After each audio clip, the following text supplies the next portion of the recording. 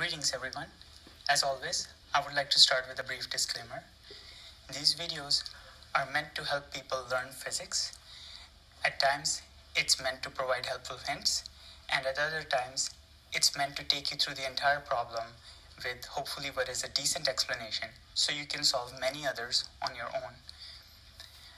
I try my best not to show the entire answer in any one screen so that the video remains about learning how to solve the problem and is not something simple that can be used as a shortcut to cheat or get ahead. If you're putting up with the sound of my voice, clearly you must want to learn this material. Okay, let's get started. So we're at a rotor ride at a carnival and people are getting pushed against the wall, and then the bottom falls out and nobody falls down, everybody's still stuck against the wall. And the question is, how much friction does the wall need so that we don't fall down? So let's break this down. There's the center of this rotor ride, and the distance between that and the wall is 4.6 meters. That's the radius. The diameter then would be,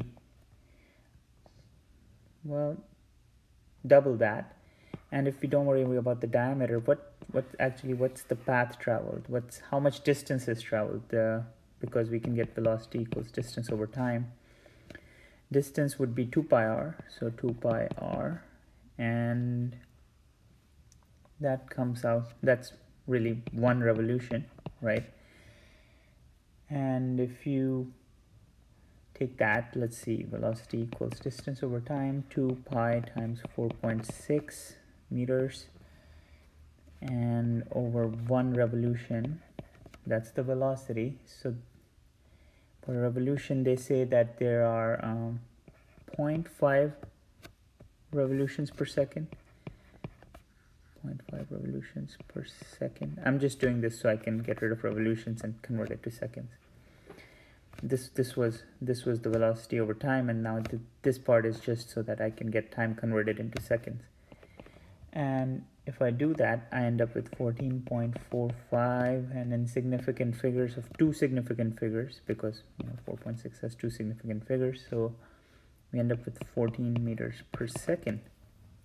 And the question really is about static friction. So we know something, we just tried to find out just about anything that we could find out.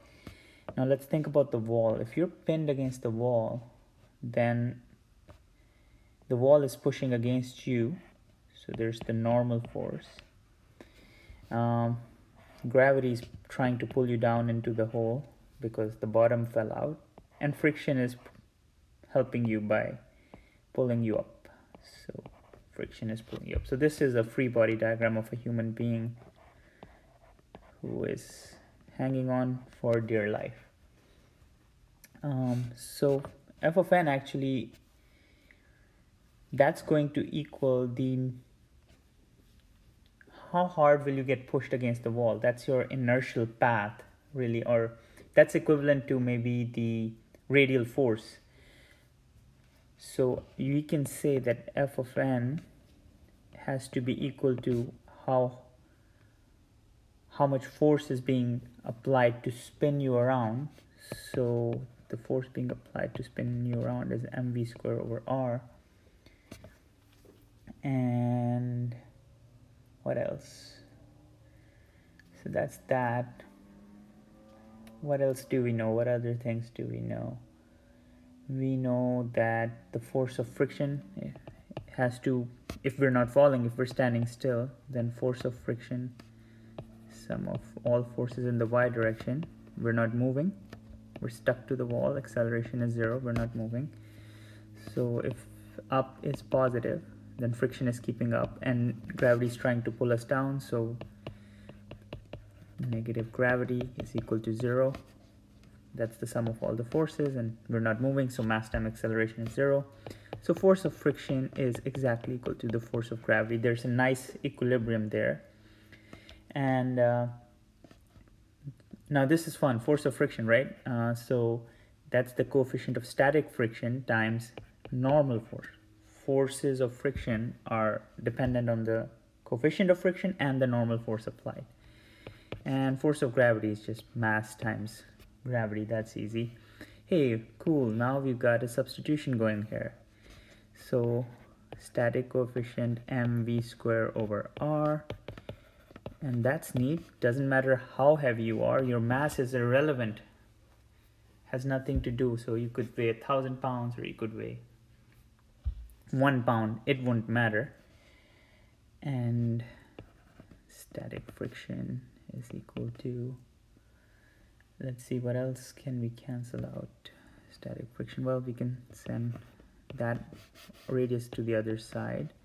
After that, we could maybe send even the velocity to the other side. And now if we substitute this, gravity is 10 meters per second square.